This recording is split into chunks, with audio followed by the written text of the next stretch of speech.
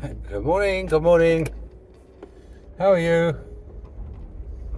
A lovely autumnal morning.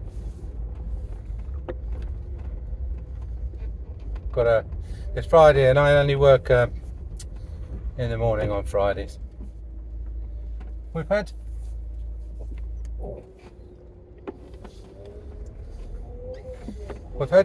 Tuesday and Thursday off as well this week. So in fact I've only worked Monday, Wednesday, and I'll be working this morning. So it's been a very quiet week. First week in September. Oh look, they cut the grass there. Very nice. Shame they couldn't have cut it all the way back to the hedge, but anyway, I hope you're well. The old sunflowers are gone over a bit, haven't they, on the left there? Still looking nice though. The old farmer, I think he's cut all the ones in the middle and just left this little strip down the border, so they still look nice from the road. They do that sometimes. There they are, look. Sometimes they plant poppies as well along the borders. So, what have I got today? I've got a bloke coming in. He's a lovely bloke. He's a firefighter. But he had a bang on his front tooth, which killed it. And then somebody else has had a go at apopsecting it, and it hasn't worked. And so he's got root resorption.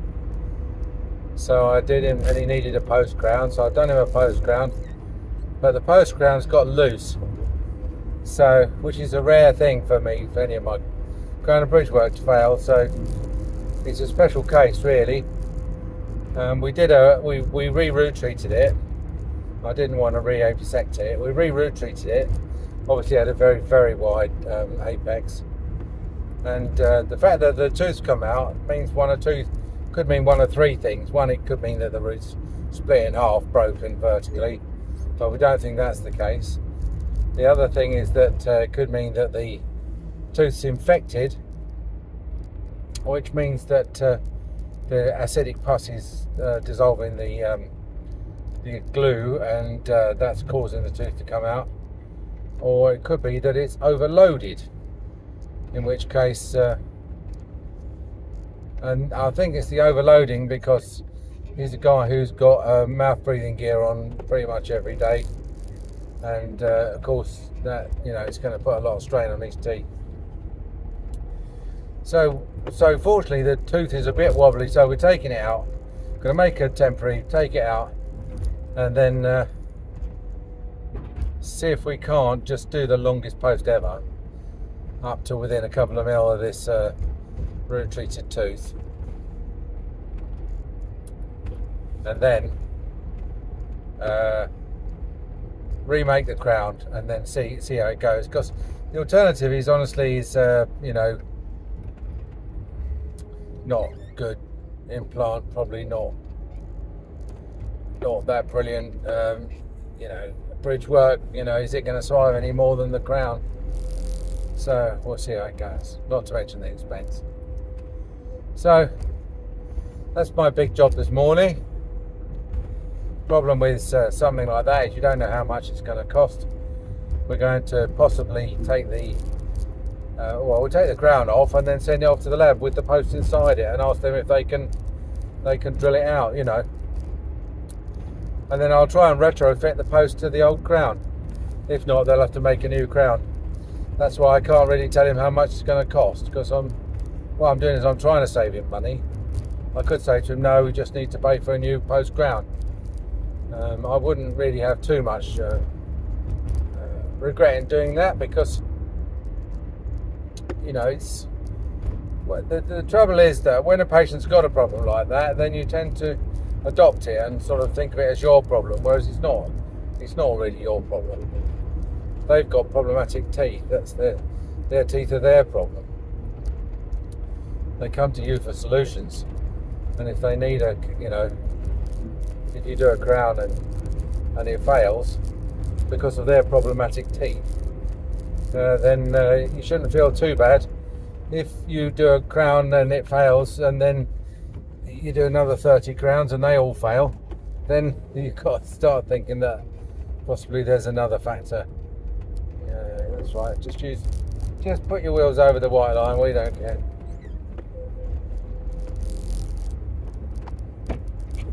So anyway, hopefully I'll be able to do it for him for not much over the cost of a new post and core. But if we do need a new crown, I will have to tell him that. Well, I'll give the lad the discretion. That's how I can't say to him how much in advance. So he's paid half the cost of a new crown up front, and I'll explain to him that we'll just have to adjust it. I mean, at the end of the day, you have to do what's fair to you and to the patient. He's worried that he's getting charged twice for everything, I suppose. We are about 30% down on last year in terms of revenue since January the 1st. We've got this, all our payments go through a credit card system, and so we can get quite easy reports, you know. I suppose technically we should have done from 1st of October last year to 30th of September this year, although we haven't actually finished the year yet. But the quick report I ran yesterday was 1st of January to yesterday, Thursday the 12th of Sep, and it shows we're 30% down. So it's always, I mean, it's amazing to me that I'm a 30% down, and actually I'm not that bothered, because at the end of the day, you know, if you're a general dental practitioner, as long as you've got enough money to pay the staff and the rent of the rest at the end of the week, and the suppliers at some point after that, then you tend to assume that you're okay.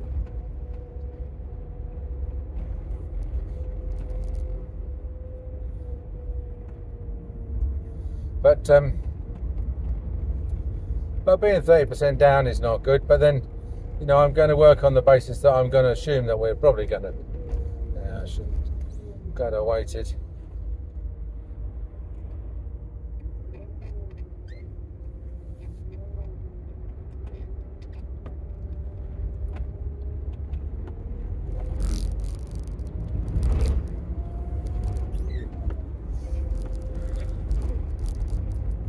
Sorry about that. So I had to worry about the safety of that woman on the bike. Yeah, so 30% down. So, you know, first of all, that's not the full year figures. So I don't know. You know, it's only the year to middle of September figures. And to be honest with you, I have just had 2 weeks off. So, but we had a very quiet April, May, June, July. And it's always tempting to sort of try and worry about what's going wrong, you know, why things are going, you know, are the patients all leaving for somewhere else, blah, blah, blah. My experience, my 45 years worth of experience in general practice tells me that the problem is economic. It's that nobody has any money. Literally nobody has any money.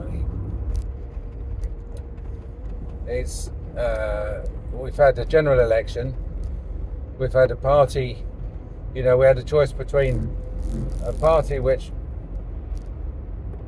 was demonstrated to be incompetent, and the alternative was a party which we know to be incompetent. So not surprising, you know, we decided to give the old Tories 5 years on the naughty step to see if they can up their game. But that, we're still well early into that. In the meantime, of course, you know, we've got this daft situation where they're raising interest rates to try and keep inflation under control, and they've clubbed consumer demand like a baby seal in order to help in that, and as a result, nobody's going to be doing anything until interest rates start coming down again. Which might be sooner than you think. I think I haven't got the election over and done with, and the Americans, the European Central Bank has certainly started reducing interest rates, and I think then what will happen is the Bank of England and the Federal Reserve will probably start very soon. But I don't think the Federal Reserve will start until after the election. Oh, for goodness sake.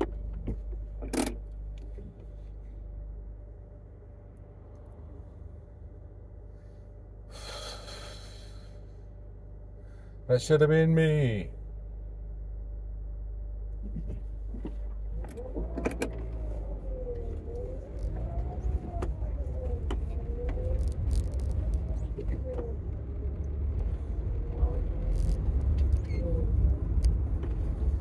So yeah, so I don't think the Federal Reserve's going to decrease rates until after the election, and that's not until November the 5th. So we're looking at still a few months to go before that. Or the smart thinking is that they'll decrease rates at the very last meeting before the election, because they tend to be more sort of left leaning and more disposed to keeping the Democrats in power, and so they're going to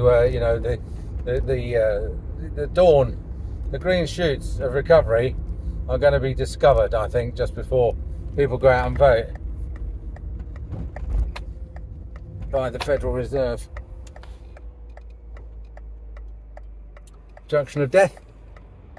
Not so bad in the summer because it's not icy, but yeah, well, sorry about that. You're a bit annoyed, I know.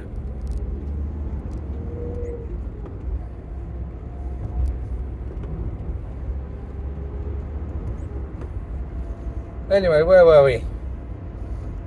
So yeah, 30% down due to economic factors. And that is, you should know from the people who are around you, perhaps even your own family. They're getting, they're having trouble paying for a holiday if they can go on holiday, and then the dishwasher packs up, and they got to find another £300-400 for a new dishwasher. I mean, I know dishwasher is not. Dishwasher is not, I mean, you can wash dishes, can't you, without a dishwasher, let's face it. But my general point is that people have just got no money. They're pretty well maxed out their credit cards, as they have in the States. And this idea that they've got discretionary spending. Now, where does dentistry fit in with discretionary spending? The dentistry is, in a way, is sort of both. It's emergency insofar as if you've got toothache or your front crown falls out or something, then it's something that you have to fit in your budget of stuff that has to be paid for, even if it goes on your credit card. The other stuff, like perhaps getting a root taken out that has been in there for a few years, or a tooth root treated that's got a gum boil on it, or some decay that's in the early stages and not giving you toothache, that's it's getting deferred. That gets deferred when money's tight, but then people eventually either get toothache or they come in and say, I'm going to get my teeth, the rest of my treatment plan done. We've got some quite interesting information out of our point of sale system. It's called Square. I think the average spend is about 300 quid on our treatment, which is, I don't know how useful that is, because what you really want is the median spend. You don't want the average spend. The average spend is just what happens is you put everything in and divide it by the number of patients, and that can be skewed by one or two outliers. So I'll give you an example. Supposing somebody asked me to plant 4 trees for them, and every year they ring me up and they say, how are my trees doing? Are they growing well? Are they shooting up? And what happens is that I go out, let's say in year 10, and I find that one of the trees is 97 feet tall, and I find that the other 3 are 1 foot tall. So clearly one of them is really racing away, and the other 3 are pretty well dead. So I say to the bloke, On average, they're 25 feet tall, so, which is 97 plus 1 plus 1 plus 1 divided by 4. So 25 feet tall on average, and he's going, oh, that's all right then. He doesn't know that 3 of them are nearly dead. So, but if he'd said what is the median height of the trees, in other words, what is the most commonly occurring height, what height would I expect most of them to be at? If I went and had a look, I'd have to say, well, the median height of the trees is 1 foot, I'm afraid, because but they've been skewed by this one that's shot away to 97 feet. So that's why I might have to do a little bit more digging into the spend, you know. But we had a solicitor when I was working for the DPA. We had a very good solicitor in London. And when you go to a London solicitor, you're always worried about the cost. And I always remember something they said to me. He said, look, I know for a fact you're going to say you're worried about the cost. He said, let me tell you how the fees, let's put it on the table right at the beginning. This is how we work. He said, we want about £1,000 off of every client. He said, that's all we want. Don't want 10,000 or 100,000. We want about £1,000 off of every client for the service that we provide. And then what we do is that we then aim to have about 300 clients in a year. So there's 200 working days in a year, so you can easily see that they could probably service 300 clients in a year in the same way as you and I could service 300 patients in a year. It would be easy to do. And if you multiply 300 by 1,000, you get 300,000.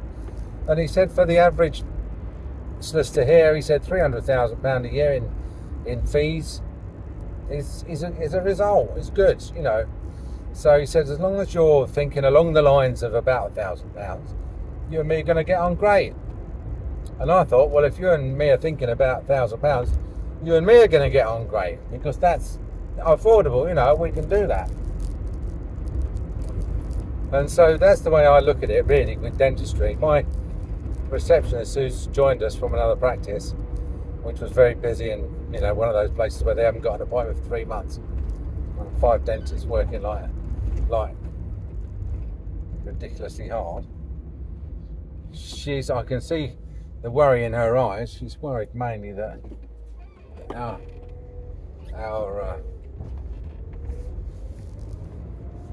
what's the word? Our occupancy rate. You know, our working.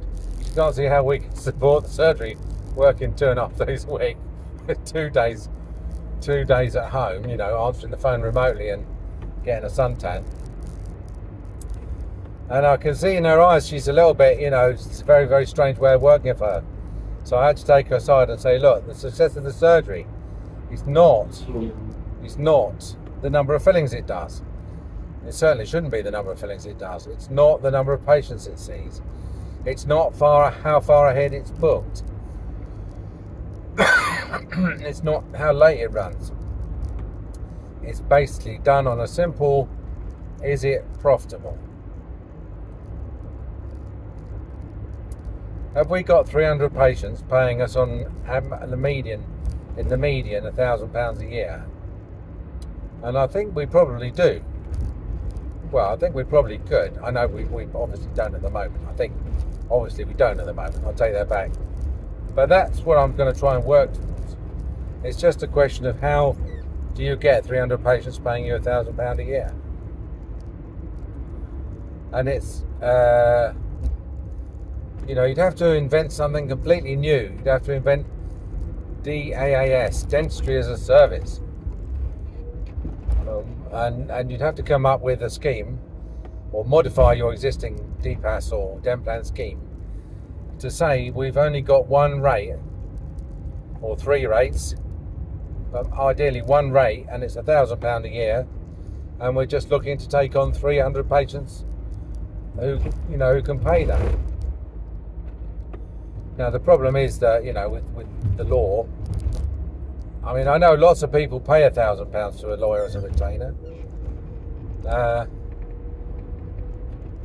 You could do it that way, but obviously their £1,000 they get includes quite a few new patients and other people whose legal problem has been solved and is not going to recur will leave. So their £1,000 is coming to a certain extent from one-off cases and not necessarily from retainers.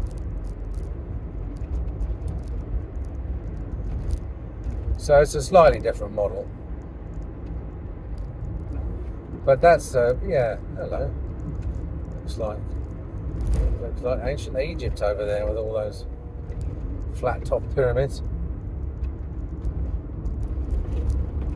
Anyway, I don't want to ramble, but that's the whole point. I'm just trying to think out loud how we could get to that stage where we've got 300 patients paying £1,000 a year each. But no, I think at the moment, you know, it's traditional, isn't it? Everybody gets together. How you doing? How you doing? Oh, I'm quiet. Are you quiet? They don't want to say that they're quiet. But if they think that they might be able to get you to say that you're quiet, they'll say that they're quiet. Hoping that you'll say, oh yeah, that's right, I'm quiet as well. But my objective is not really to, you know, you just have to roll with it, you know. When things are quiet, then you take advantage of that to do stuff like inspection, testing, compliance, when you know, painting the surgery if you like, heart training, and then when things are busy, then it's all hands to the pumps, and it all balances out. Take it from me, over 45 years, everything sorts itself out in the end, as long as you don't take on too much debt and, you know, you keep it real. Don't sort of, you know, go over the board with anything. What do I mean by that? I mean, I know we've got all the, you know, we buy all the masks and the gloves and stuff like that and everything. But then we were never the first to get a water disinfector or anything. We've got a nice sterilizer.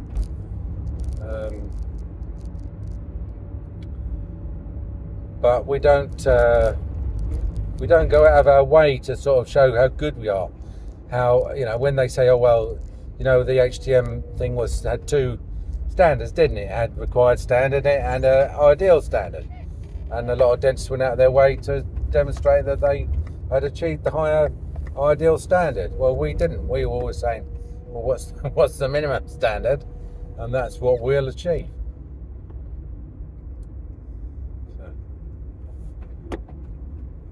So as a result, I mean, we've never had an overdraft. It's coming up for 10 years now, we've never had an overdraft. We got bloody close to having no money in the bank, but we've never had an overdraft. I suppose you could say that in the early years when we probably would have liked an overdraft, I lent the surgery some money, and then now the surgery's paying me back.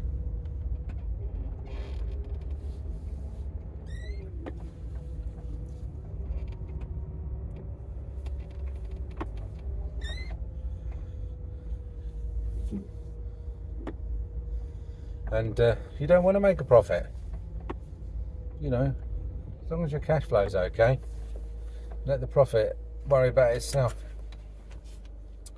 All right, lovely. Sorry about, I got a bit rambling towards the end there, but got a little bit of useful clinical advice, hopefully. I'll talk to you soon. Bye.